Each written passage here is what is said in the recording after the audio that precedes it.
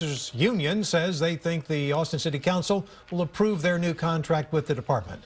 We've told you the contract has come under scrutiny from groups including Black Lives Matter. But after 9 months of work, the Austin Police Association says the city is getting more transparency from the department. This contract is a win-win for both sides. The city has gained a lot of rights out of this, and the transparency has won the day in this contract. And we feel like it not only will benefit our officers, but the city and citizens.